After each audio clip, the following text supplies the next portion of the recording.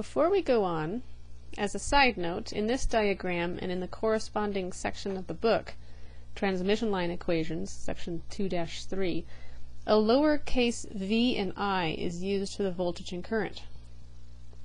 We, however, are going to use a capital V and I in order to match the remainder of the chapter.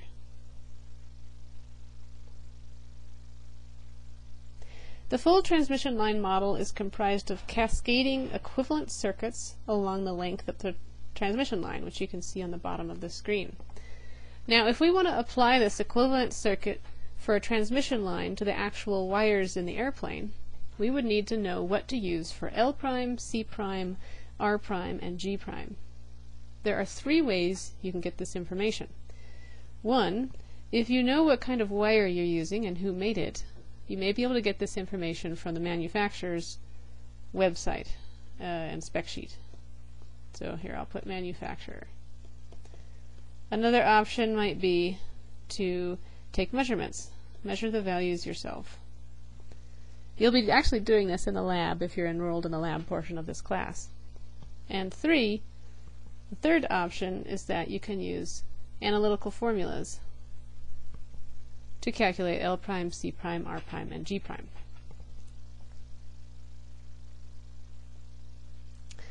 This slide shows some of the analytical formulas you can use to solve for the most common transmission line parameters. A few things to note in these equations. First, the permittivity is epsilon equal to epsilon naught times epsilon r. We're going to be talking more about permittivity later in this semester. Epsilon naught is 8.854 times 10 to the minus 12 farads per meter.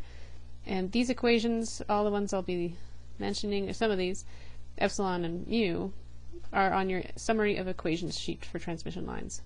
The permittivity of free space is epsilon naught, and epsilon r is the relative permittivity of the material. Epsilon r is equal to 1 if you have free space between the two conductors. We'll be discussing permittivity more in the second part of this course. Also note the permeability is mu. Mu is equal to mu naught mu r. That's also on your equation sheet. Mu naught is 4 pi times 10 to the minus 7 henries per meter. And the mu naught is the permeability of free space, and mu r is the relative permeability. We're mostly going to have mu r is equal to 1 because it's equal to 1 for free space and also for all non-magnetic materials, which is a lot of the materials that we're dealing with. Additionally, in this table, if the conductors are considered perfect or engineering good enough and high enough, the conductivity is high enough, we're going to say the conductivity is infinite, and we'll treat it as a perfect electric conductor, PEC. In that case, R prime is equal to 0, and none of the power along the transmission line is lost due to heating in the conductors.